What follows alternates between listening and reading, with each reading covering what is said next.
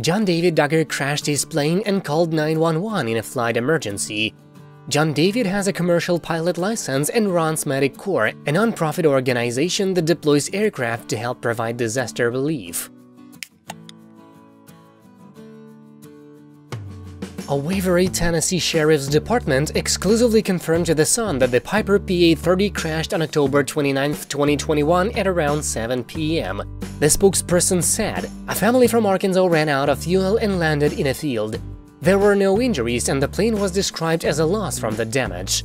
Dispatch confirmed to The Sun that John David piloted the plane and put in the 911 call. No medical was called. The National Transportation Safety Board is currently investigating the crash. According to the accident report obtained by The Sun, the plane suffered substantial damage. The use of the aircraft was for personal use. The duration of the flight lasted just 5 minutes, according to online aviation records. The 6-seat plane had 3 passengers on board.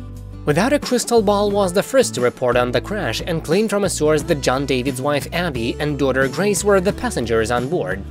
The Piper PA-30 fixed-wing multi-engine is registered to John David's company Medic Choppers LLC. The company obtained the plane on July 20, 2020. John David obtained his commercial pilot license just weeks after the crash on November 14, 2021, according to the Federal Aviation Administration. He also has a flight instructor license. John David's wife Abby flies as well and earned her student pilot certificate on August 28, 2020. Flying is a common interest for the couple, as John David had proposed to Abby surrounded by planes. They also took wedding photos at an airport.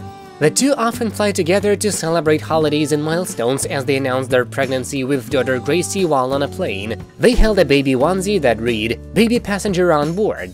Abby celebrated her birthday in April at the Sun and Fun Air Show in Florida.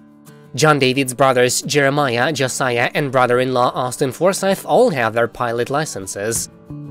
The scary accident comes just 1 month before his older brother Josh's CP trial started.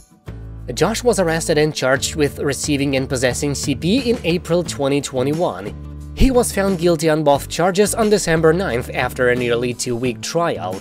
The Sun previously reported Josh's legal team filed a motion for an acquittal of the guilty verdict. In the alternative, the court papers also request a new trial. If both are denied by the court, his legal team is asking to dismiss count 2, which is the possession charge. That's it for now. Thank you for watching. Please subscribe to stay tuned.